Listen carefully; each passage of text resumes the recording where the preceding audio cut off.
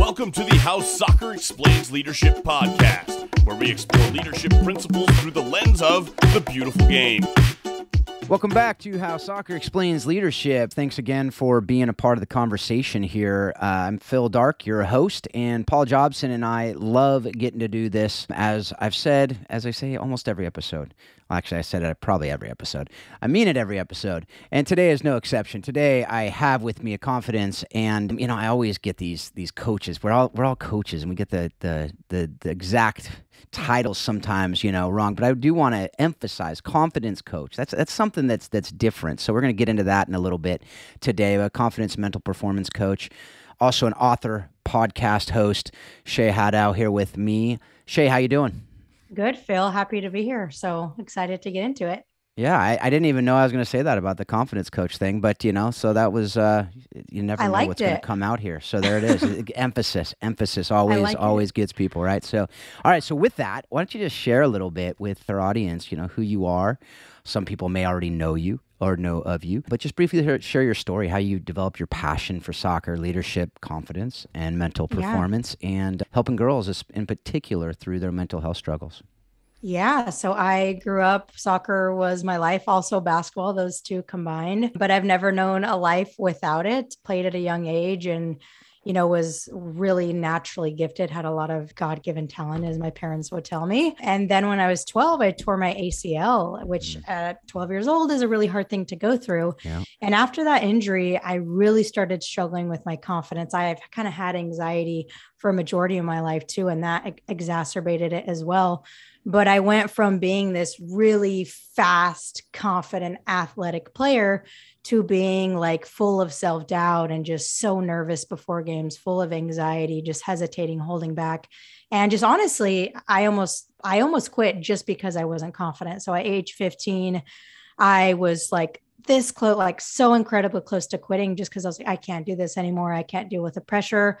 I'm not as good as my teammates. Like I don't belong here. And luckily I decided to give it one more go. And I ended up getting recruited to play at VCU in Virginia, played there for only a semester and then transferred back to my home state, Utah State, finished my career there, had a pretty good career, I would say, but still really struggled with the confidence up and down.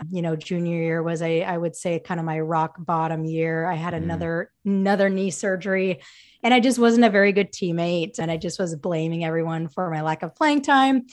And then in between my junior and senior year, I was like, all right, Shay, like you got one more year, like you're done after this. So what are you going to make of it? So I started to really think, okay, is this a physical issue or is this a mental and emotional issue? So I started diving into, sports psychology a little bit. I took some classes. We had a sports psychologist come and talk to us and work with us a little bit. And it wasn't until I started applying those concepts that I really turned my year around and got voted team captain and had the best season I've ever had my last year. And I fully attribute it just to me, being more confident and learning how to, improve my mindset and everything. So that's kind of why I do what I do now, because I know that so many girls, whether they're 10 years old or whether they're college kids, they struggle with confidence. They struggle with anxiety and the mental and emotional health. And there wasn't anything really that I knew of that was addressing that. And so that's why I started doing this, is to really help those girls, not just to be more confident players, but more importantly, just to be, confident women. Yeah. And that's why we do this show, right? It's the connection between the sports and what we learn in sports and what we learn in life and how we can apply the sports to the life. And so I love hearing that. Actually, my wife, it's crazy how many we all know this just because it's out there. If you've spent any time in sports, the amount of knee surgeries. My wife has had 4.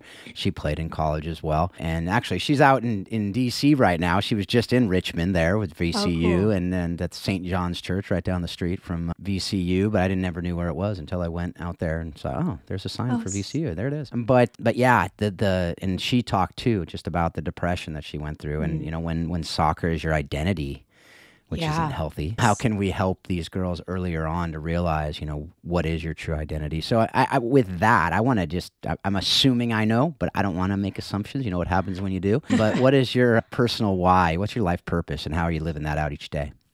Yeah, this is such a good question. And I would say a month ago, I would have a different answer.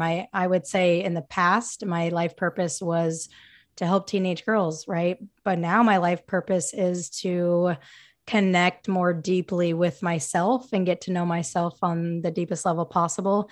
And in doing that, that's when I can really, really show up for the girls that I serve. And so instead of coming from a place of just, I'm just going to serve and I'm not going to, focus on me, it's like, I'm going to focus on me first. I'm going to really prioritize my mental and emotional health first. And when I do, that's when I can show up big. So that's my life purpose, is just to connect with myself and get to know myself on the deepest level. Yep. Absolutely. And, it's funny you say that, because the Coaching the Bigger Game program, which we just released, starts with that. It starts with the first 5 modules are just self-leadership. Because if you're not healthy yourself, you can't give anything to anyone. Absolutely. And, we try to have healthy team cultures. And oftentimes we as coaches, we as leaders are unhealthy. And well, it usually doesn't end well when that's the case. So I love that. Love that ability to do that, not just for a self-focus, obviously, but to be able to outflow and have that pouring out. Because if we're healthy people, we're going to be influencing other people. It just is. We're created to serve. Right, we're created to help others. We're created to live in community. And I think we lose a lot of that, especially here in the United States, where it's very individualistic culture and absolutely and task focused. And we forget that we're created for community, and we're created to work with others to do things. And so the other thing I love about soccer is it helps us remember that we can't do any of this on our own. So love that. All right. So part of what you've done is wrote a book, right? So which anybody who's written a book knows it's a tough thing to do. It's a labor of love in a world full of millions and millions of books. It's something that we do because we really want to share something with the world. So why did you write She the Confident? Again, man, you got all these confidence coach, She the Confident. Sensing a theme here, right? The mindset advantage for female athletes. But what was your purpose for writing it, and what do you hope that everybody that picks it up will be able to get out of it? Yeah. So before the book, I had started the podcast and it was doing pretty well, but I was like, I wanted to find another medium to really get the message out there. And I looked up different books, confidence books and that kind of thing for girls. And there was a few, but there wasn't really any specifically for girls in the sports realm talking about confidence and that kind of thing. And so I thought it would be a great way for teenage girls to consume the information, to have essentially this little pocketbook or workbook where they could come back and refer to anytime. And in the book, I am really adamant about okay, you learn, now let's actually take action on the things that you're learning. So after every chapter, there's action steps where, okay, we talk about pregame routine. So now you're actually going to go implement that. Or we talk about, having a strong mindset. Now you're going to go implement that by writing down your wins or whatever it is. So that's a big part of it, is we're learning, but then we're actually implementing in the book as well. Yeah, and one of the things, obviously, it might not be obvious to some, but She the Confident, one of the things you talk about a lot of in that book is confidence, right? Yeah. And so with confidence, which we often talk about in sports, is kind of that X factor, right? You see those, not every kid comes into sports confident. My 11-year-old, he just turned 11 the other day. He is very confident. I mean, he came out of the womb confident, right? My other children, my daughter was probably one of the best defenders I've seen at her age throughout the ranks, and she had no confidence. She didn't think she was that good, and she shut down some of the names that are now in the NWSL, and that. But she never thought she was good. She'd watch the girls play in other games, and she said they weren't that good when they played against me. They were, but but just don't get it, right? So. Would you say that, we know just intuitively that some probably are more confident, but is it more nature or nurture in your opinion? And for those who, if you think nature, how can we, and I know there are some who, whether they are or not, they think they were not born confident. How can they develop their confidence? Yeah. So if I had to say, is it more nature or nurture? I think it's a little bit of both, but I think it's more nurture. I think a lot of times we feel that confidence is a personality trait. And yes, I do agree that part of it is personality and some people may have to work harder at it. But I believe that confidence is more so of a skill than a personality trait. And so let's say that, yes, I do believe there's even men I had a speaking engagement just recently in Napa.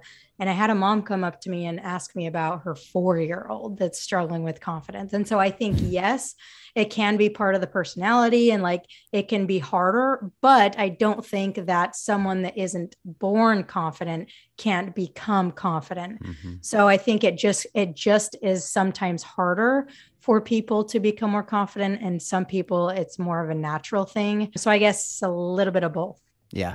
Well, and, Yeah. and on that, and I do want you to get into, okay, how can we develop the confidence? Because you do talk a lot about that.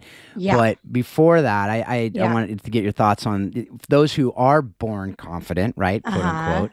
And I will put that in quotes because sometimes it's born deluded, right? So there's a lot of delusion in our sports too, where these kids think they're a lot better than they are. And you kind of need to, what's your thoughts on that as far as, we always joke with my 11-year-old, same 11-year-old, sometimes we need to knock them down a little bit, right? Like, hey, you're not quite as good as you think you are. You're not at that level yet. You're not going, no Premier League scouts are knocking at your door yet, buddy. But what are your thoughts on that as far as that goes? And how can we do that in a healthy way if that's in fact something that we need to do? I think that can work decent for boys, but for girls, I don't really think that diluting it is very helpful because girls really take in everything that people say. And sometimes like they totally skew it. But I think for boys and coaches too, like they'll try to motivate boys by saying, come on, like more of the negative, like, what are you doing? Let's go. Like, this is not good. The other team's kicking your butt, whatever. And that's like, oh, boys are like, oh, let's like motivates them. Right. I don't know why I growled, but hey, it works. And then for girls, if they were to hear that same thing, it would just like really bring them down.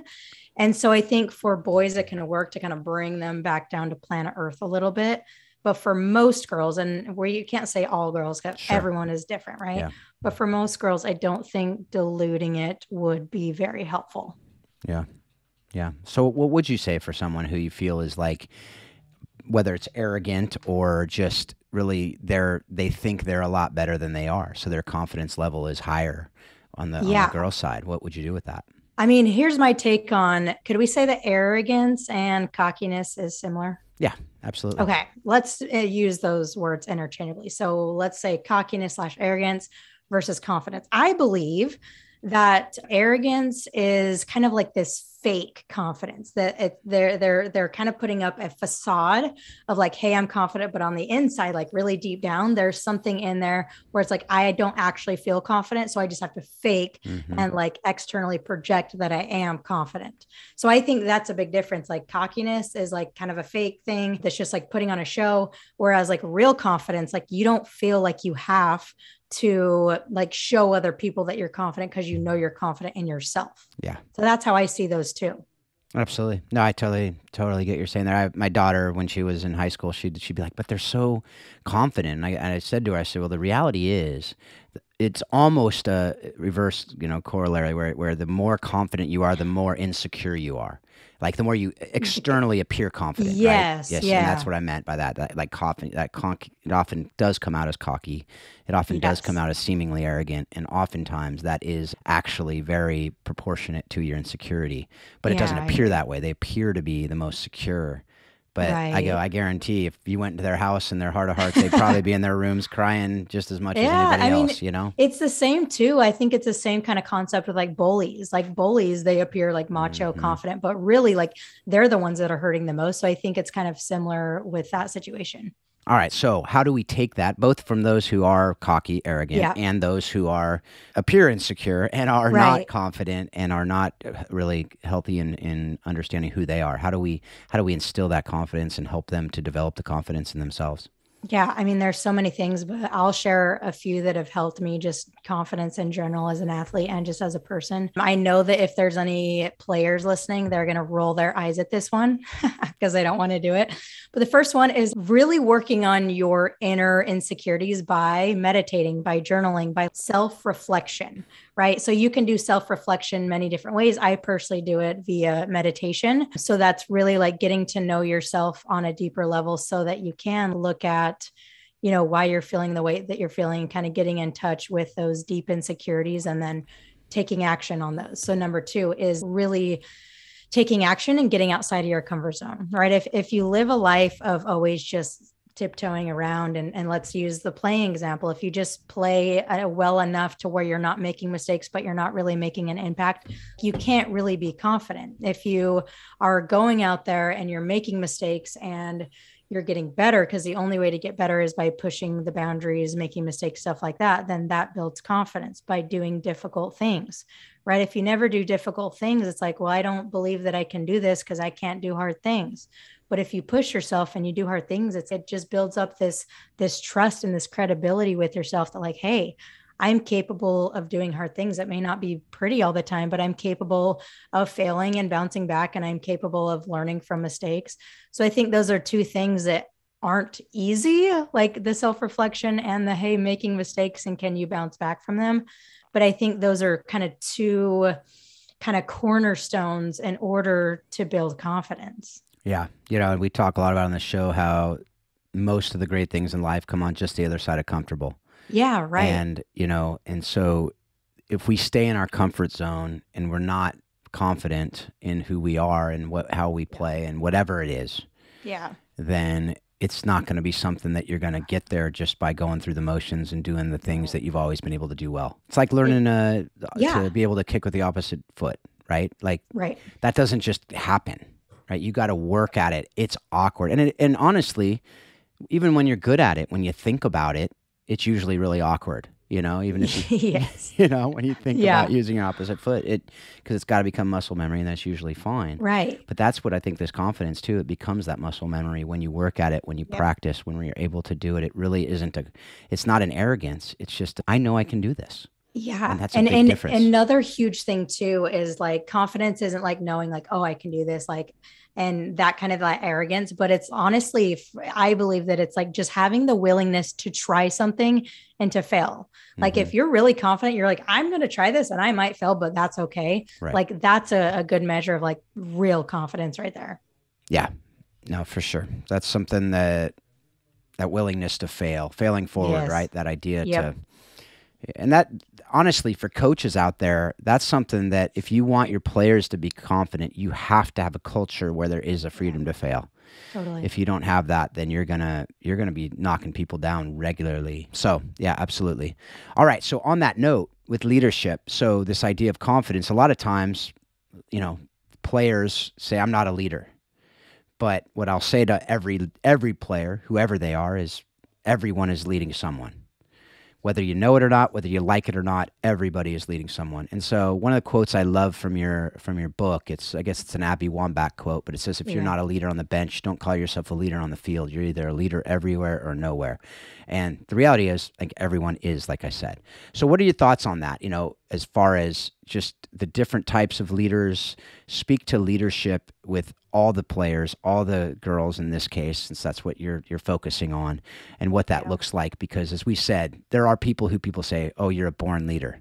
But I don't agree with that statement either, because that's usually just the loud people who everyone looks at and says, oh, you're telling people what to do. But that's not leadership. So can you speak to that? And first of all, how do you define leadership? And then go from there as far as how, when we say everyone needs to be a leader, what that different types of leadership looks like on the field, off the field, on the bench, and everywhere else. How do I define leadership? That's a really good question. And if I thought about it, I might come up with a better definition. But for me, it's like having the ability to move people to a common goal. Like if just real simply, right? Having the ability to move and inspire people towards a common goal. And what you were saying about, oh, if you're a born leader, it's usually the loud people. And I think still, like when we talk about leadership, I think a lot of times, girls and teams and stuff, they assume that the loudest, most extroverted girl on the team should be the team captain. Right. And it's like that, like maybe, but that's not always the case. Just because you're loud and extroverted doesn't mean that you're a good leader. And just because you're quiet and introverted doesn't mean that you're a bad leader, right? There's so many different kinds of leaders. And I think if we're talking about leadership, we really need to address titles. Because there's so many times where you have a group of girls or a team of whatever, and let's say there's two captains on the team, and I'll have a conversation with someone that's not a captain, and I'll ask them to go address something with the team. They're like, I'm not a captain. I'm not a leader. I'm like, who says? Just because it's not your title doesn't mean that you're not a leader.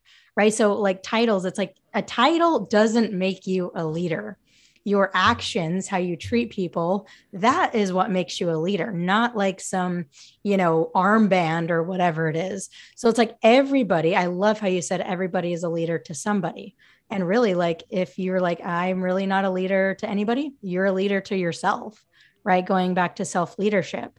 So number one, yes, you have to lead yourself. Number two, like, that's the most important thing. If you can't lead yourself, how can you expect other people to follow you? And if we're talking in terms of teams, I think it's so important to have a leadership team, or, the captains, to be different leaders. Because if you have all these extroverted, loud leaders, then like some players aren't going to resonate with that. And sometimes like they're not going to be listening correctly. And I think listening is one of the biggest traits of good leadership.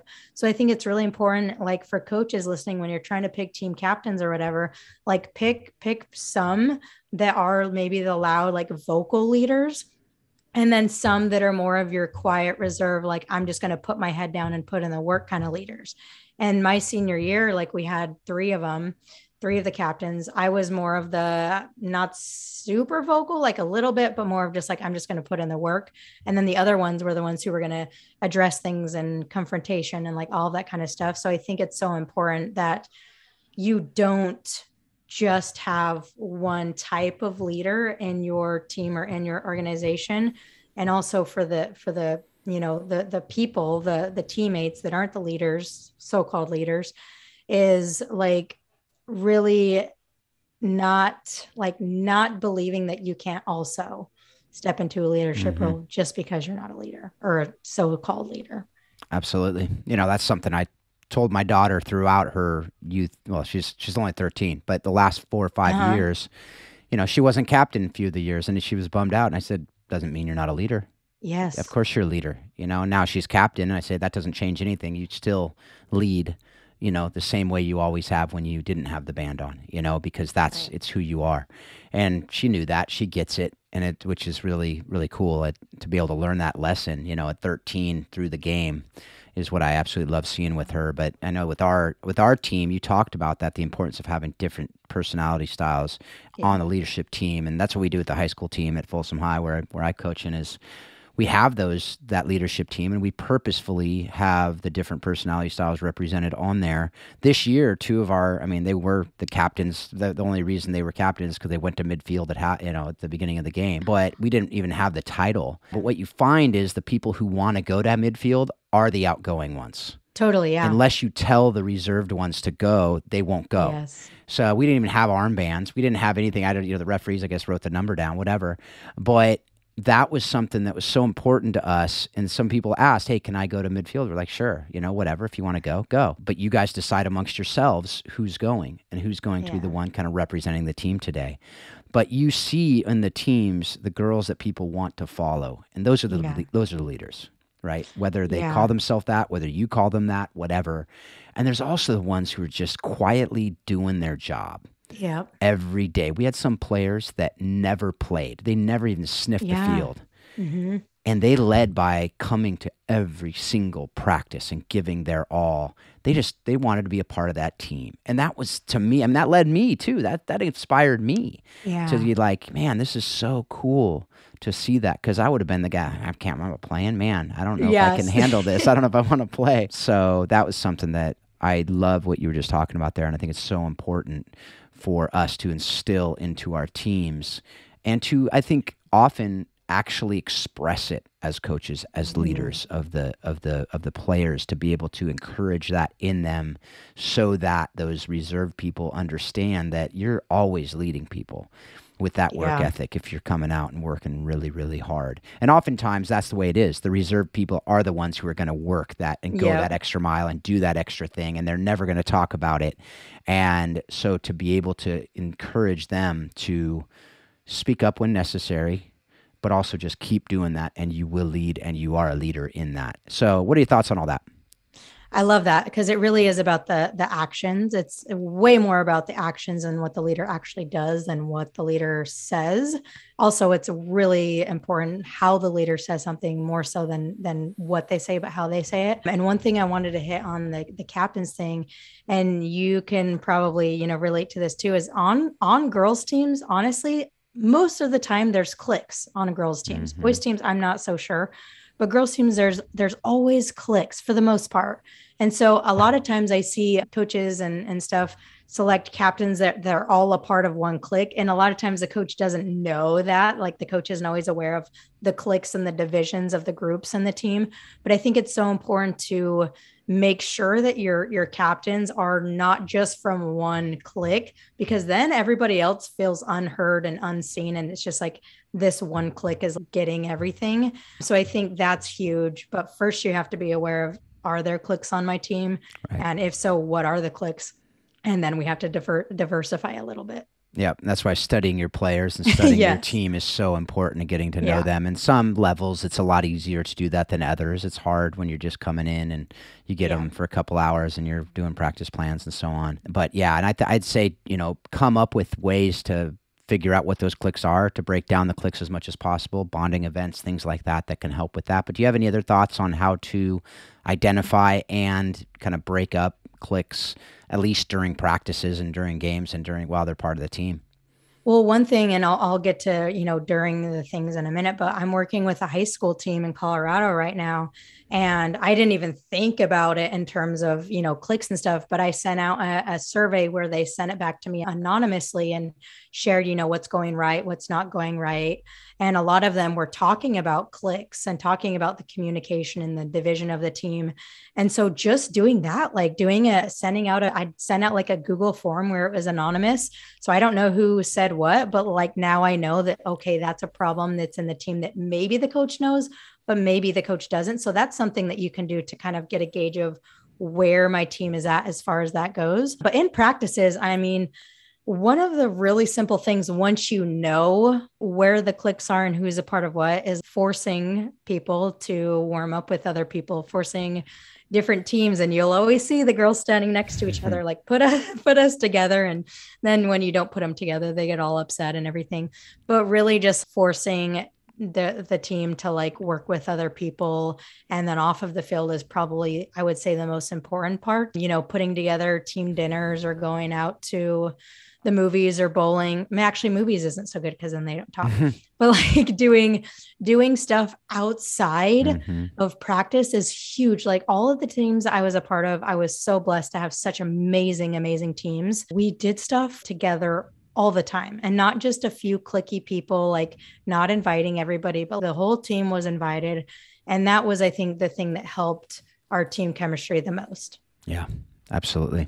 I totally agree with all that. And I know that that's even like when we do vitamins with our team. Yeah. You do one and then one side of the line just steps down one spot and then and what's cool is you watch them, they're all talking, they're all laughing, they're all having a blast. And so it's all part of that, developing that culture, and just to let them know, hey, you're part of a team. We got to be a unit. We got to be one. So if you don't like someone, get over it and figure it out, And so, and hopefully that can happen. It doesn't always happen, and there are toxic teams. And so, but how can we teach them that, in life you're going to be working in teams. And so how can you figure out how to work together and hopefully like it? Because it's a whole lot better when you actually work past issues that you have with each other. All right. So one of the other things that you talk about in the book, and this is something that I'm just curious to hear your thoughts on why you think this is, but there's a quote that says, according to research conducted by Ernst & Young, 94% of women who hold C-suite level positions, that's CEOs, CFOs, COOs, and other C-level positions, are former athletes. Of those, 52% played sports at the collegiate level. This speaks to the importance of why playing sports and developing leadership skills now is so important. Why do you think that is? Just those numbers. I mean, that's astonishing. Crazy. That's astonishing. And I think it was like that was in the early, like in the mid, like 2008 or something, if I remember correctly. But still, I imagine it's very similar today as well. But what do you think that is? Yeah. I mean, if I had to just, take some educated wax at it, I would say number one is the leadership thing. Like sports teaches you leadership, whether it's learning how to be a leader, learning how to be a great listener, whatever it is. So I think that is a big part of it, but also just like the work ethic and like having a drive to get better at something and being able to bounce back from losses and failures and, that kind of thing. And then another thing too, is being able to work with lots of different types of people, right? And in your career, you have, 5-10 coaches, right? Like you have a bunch of different coaches. And so you learn how to work with different coaches, but then also you have, probably hundreds of different teammates that you work with throughout your career. And so it's really like you have to learn how to work with other people, cooperate with other people, handle issues and conflicts with other people. So I think it really is like, a team is essentially a mini company, a mini organization, yep. Right? So it really is just like practice and how to be a good teammate and how to work towards something and have that drive to really get better at something and have the drive to, make something of yourself and just accomplish things and just better yourself. Yeah, I'd agree with that. I know I've talked with many high level positions in different companies, different organizations, and just my experience in law firms and in running a nonprofit and hiring people who have played sports and others who have not played team sports in particular. And the differences are, it's very, very noticeable to see, just because exactly what you just talked about, that understanding what it is to play in a team, what it is to know your role, what it is to work really hard to, if you're not starting, to start, to push through that to push you through that negative experience. And, particularly when it comes to females in the business world, it's you got to push through a lot of junk. Yeah. It's just the reality. There are, not all companies are, right. Make it more difficult, but there definitely are men who are like, you got to be better as a female. Totally. There absolutely are some. And, to say every, like you said earlier, it's not every. It's probably, I don't even know if it's a majority. It probably isn't. Right. But there are some loud ones who are obnoxious about it. And there are some pay differences and there are some other things that there's a lot of issues behind that. So we don't have time to get into all those reasons right. on this podcast. And I know, there's a million of them. So I think that persistence, that confidence that we talked about earlier, that leadership, that ability to, when someone says no, to not be done, to not be crushed by that. Yeah. And you learn that in sports, you learn that in soccer. So yeah, I just wanted to chat for that for a few minutes. But all right, so you're writing another book. What is that? Kind of like I asked before, what is that book and why are you writing? Some people just write one book and they're like, that is too much work. I don't ever want to do it again. Yeah, I'm in that camp. Yeah. That's why I'm doing so many podcasts. But you kind of went the other direction. You started with the podcast, and then now you're going to books. So what is this new book, and why'd you write it, and when are we going to be able to pick it up?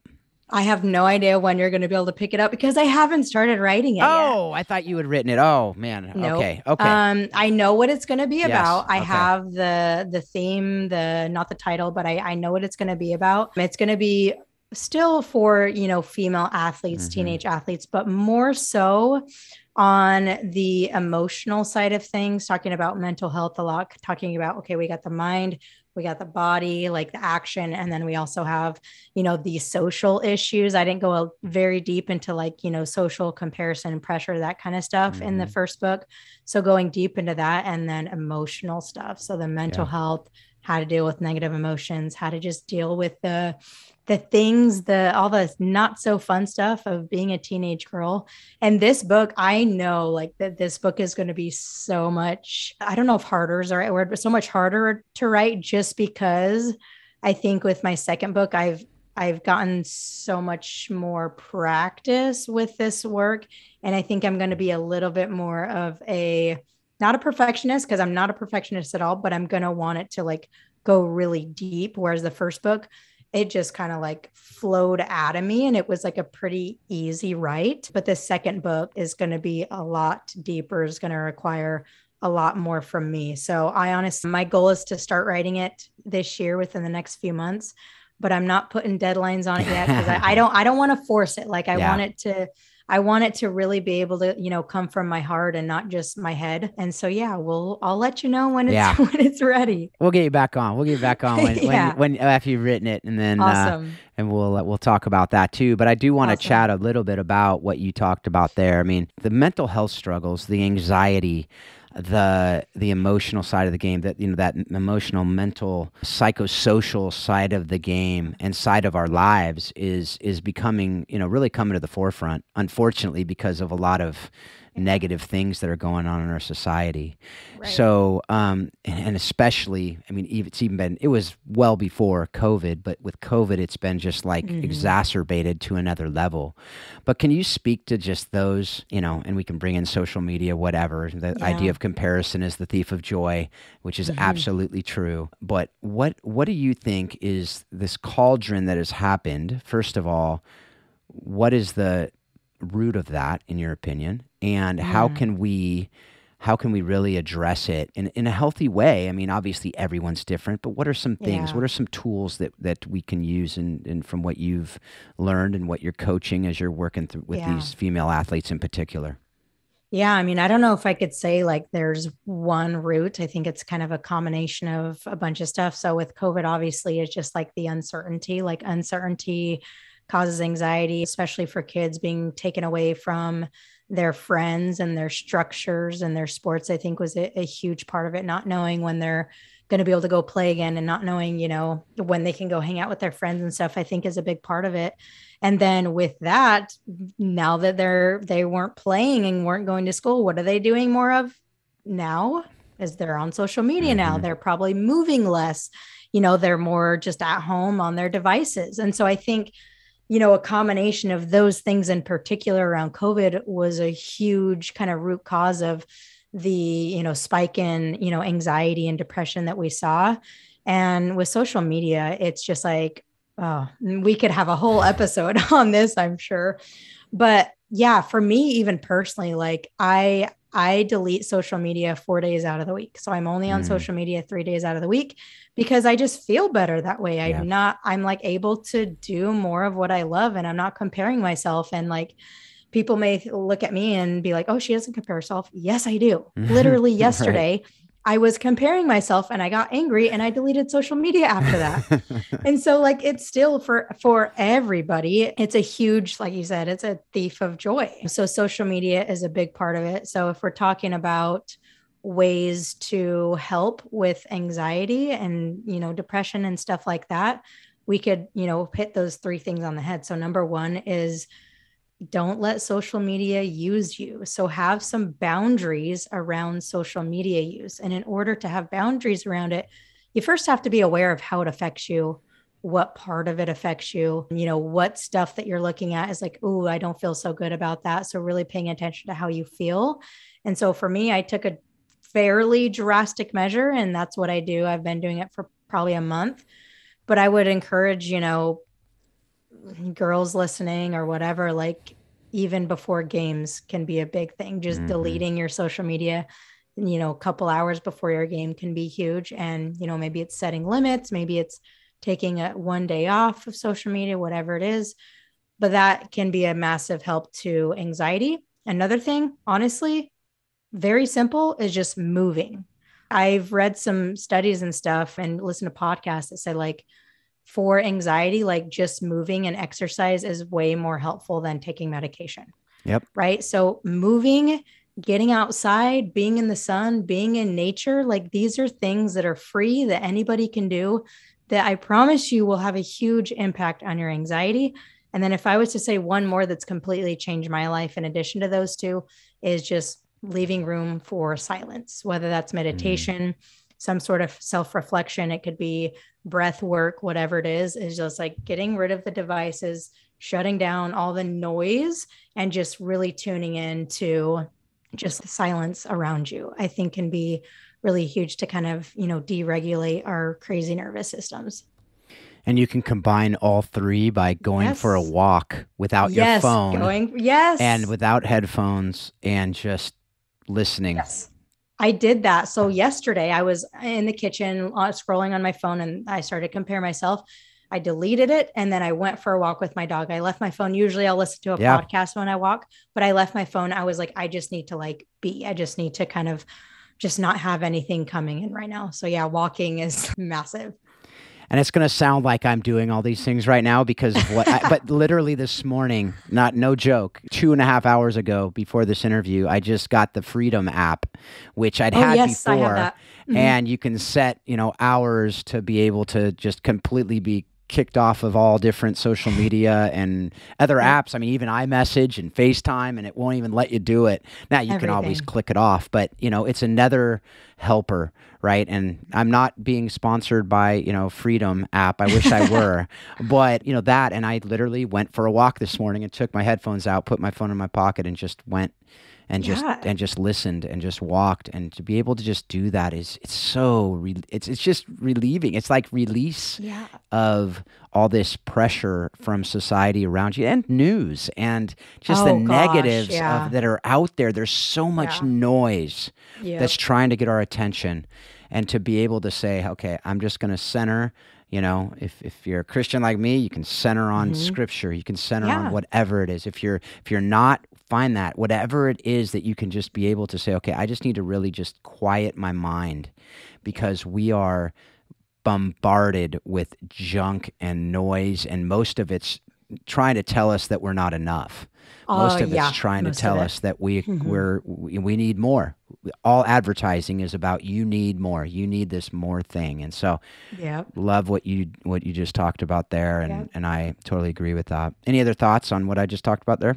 I mean, seriously, like those 3 things, let's say being outside, walking, getting off social media, and being, in silence, those 3 things literally will change your life. Mm-hmm. Like, I don't say that lightly. Like, those are 3 things that for me, they're absolute non-negotiables, that not just going to help you, like, be more calm and help with anxiety, but they're going to help you be more confident because you're more clear-headed. You're more like connected with yourself instead of always being plugged in to what other people are doing.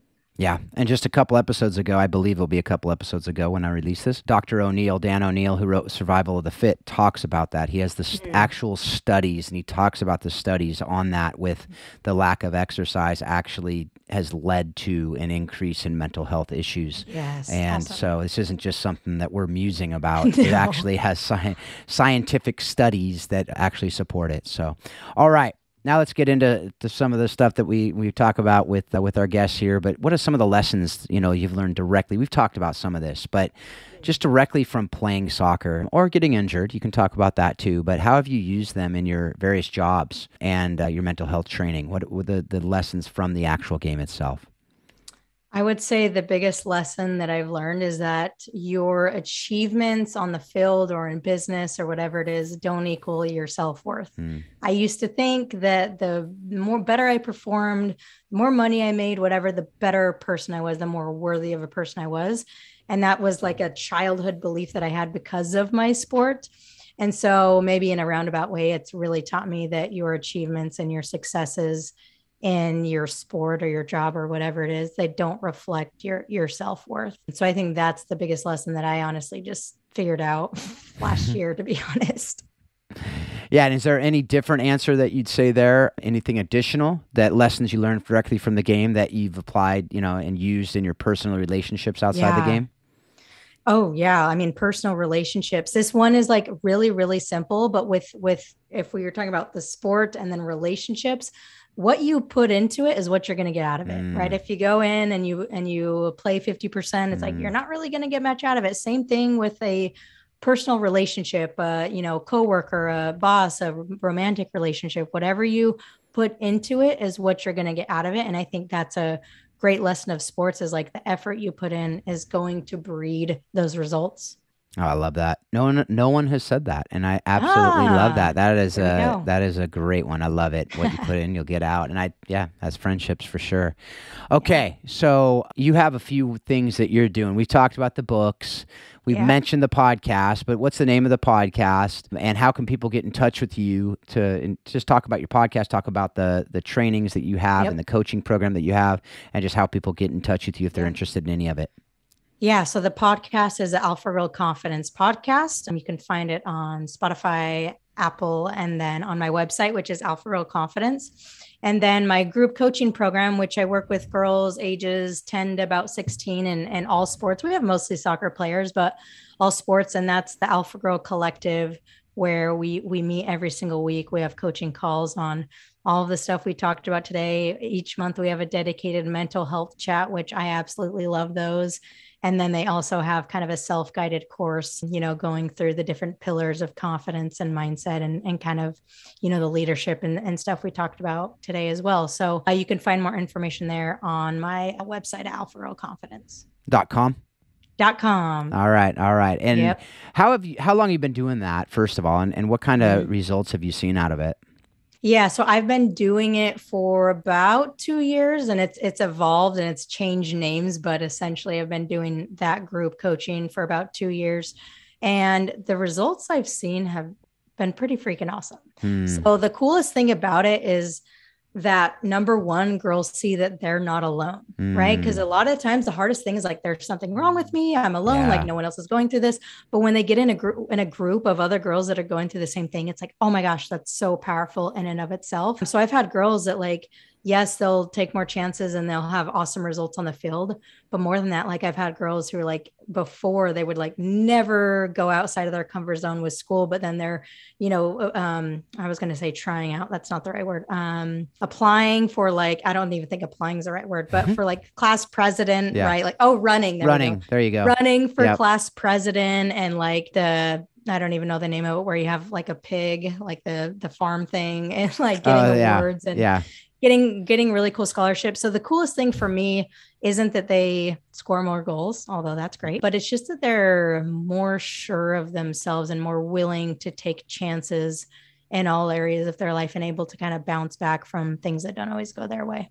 Yeah, absolutely. That also is a first, that the pig reference. What's where that they have called? A pig. Well, it could be the Future Farmers of America. It could be Future Farmers of FFA. Yeah, ag FFA. Farm. We called it. I was going to say IFA, but I'm like, I don't know. They have a pig or something. The pig thing. They have a pig. That shows you how much I know about it.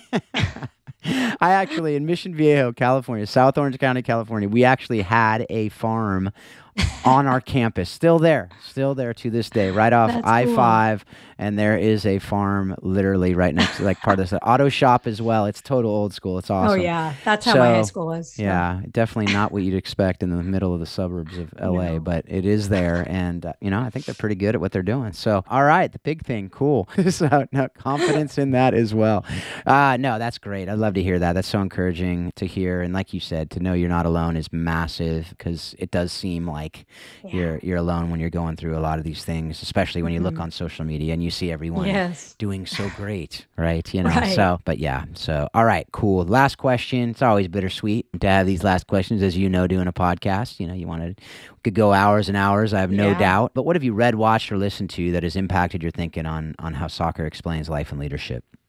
Oh man, I'm a huge reader. So I don't know if specific to soccer, but some of the stuff that I've listened to and read, I don't know if you're familiar with like impact theory, like that kind of stuff, like the mindset, the like going after your goals, that kind of stuff. And then a lot of more emotional and communication type books of like how to be connected with yourself, and then in turn be a better leader, be a better mom, dad, coach, like whatever it is. Those are the things that I really love. And I could look over at my bookcase right now and see a whole bunch of things. One book that I'm just starting to read, which is a classic, is Man's Search for Meaning. Have you read that? I have not. Okay. So Viktor Frankl, who was in the Nazi camps, just like the power of having a purpose, and like having a why with whatever you do. And so I'm a huge reader. I literally want to make my whole office a library. So maybe one day.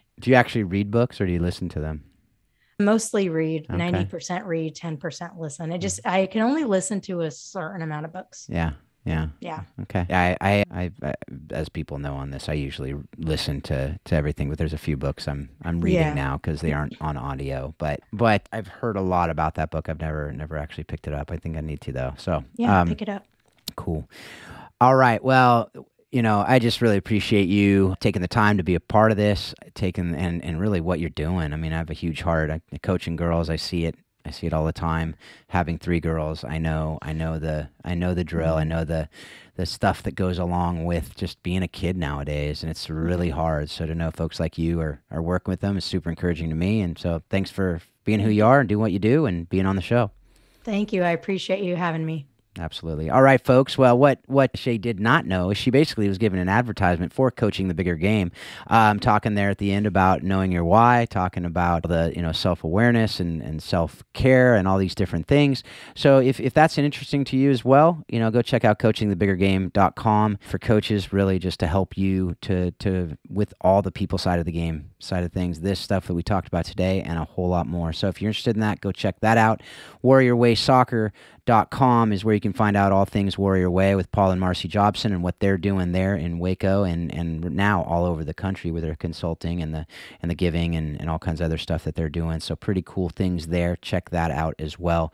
And as always, we just hope that you're taking what you're learning through this podcast and you are using it to help you be a better parent, a better spouse, a better friend, just a better leader in all that you're doing, and that you do continually remind yourself that soccer does explain life and leadership. Thanks a lot. Have a great day.